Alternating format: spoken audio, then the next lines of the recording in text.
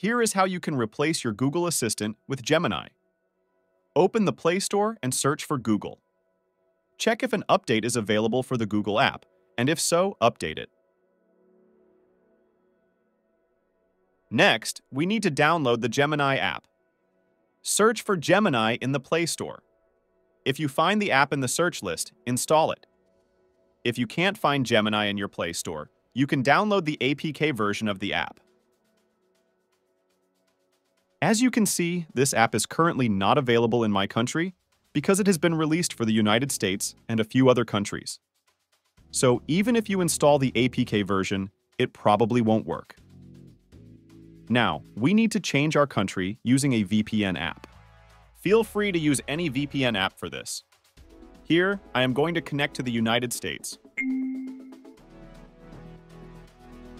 Next, open your device settings and locate the option to change the region on your phone. Set your device region to the United States. Later, you can change it back to your default region. Now, let's proceed to install the Gemini app. I've downloaded the APK version, and I'll include the link in the description for your convenience. Here, our Gemini app is installing. Once you have installed the app, click its icon to launch. Scroll down and click the I agree button. Your Gemini app is now ready to use. Here, everything is dark. I should disable the dark mode first, and let's give it some commands to see how it works.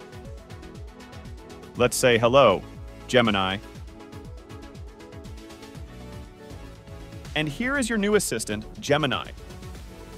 To set it as your default assistant app, click on your profile icon, then go to Settings. Tap on Digital Assistant from Google.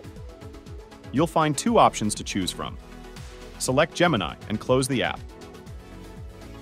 Now, when you trigger your assistant, it will open Gemini. Currently, it is in its beta stage, so some features may not work properly. But you can definitely give it a try.